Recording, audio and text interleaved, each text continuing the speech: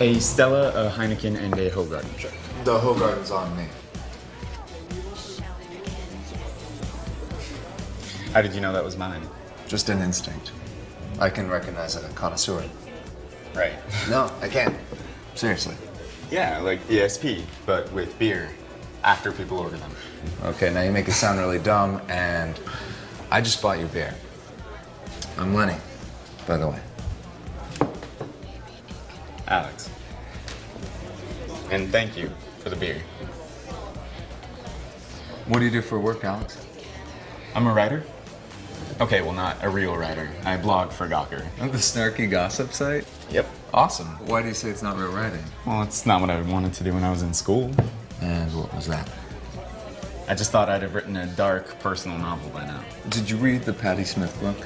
Oh, yeah, it was amazing. Totally. Like, I was kind of beating myself up over it a little. I mean, she was living at the Chelsea Hotel eating lettuce soup with burros and shit, and I'm spending my entire paycheck just to live in New York and writing gossip columns. Don't beat yourself up. If you just write honestly about your life, when you're ready, shit'll work out. You're smart. I can tell. More ESP. Whatever.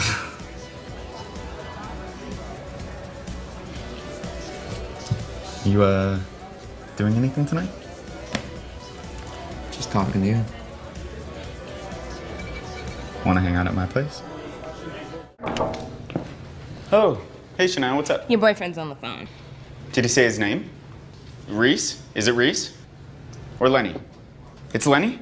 Oh, fuck. You have 2 boyfriends? No, I have no boyfriends. Is it Reese? So, how's your food? Awesome. I need some more water, though. Can we get some more water, please? So chivalrous. Oh, yeah, that's me. Thank you.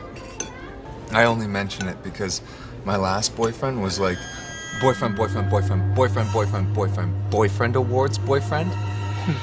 What? When are the awards again? Oh, Saturday at 9. Oh, fuck.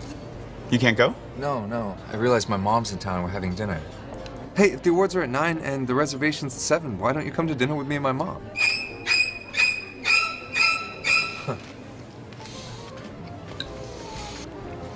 Lenny, that is nice, but, I feel like I should tell you this. This is an exclusive.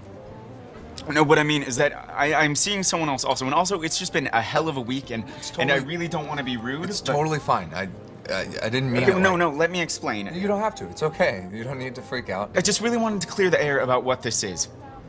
Fuck, that sounds wrong. No. Oh, Lenny, I don't know what I'm saying right now. This is all just coming out really, really wrong. Alex, it's totally fine. I'm having a great time with you, but I'm glad that you've communicated what it is you're looking for. I did? Yeah, sure. Nothing serious. I get it. It's totally fine.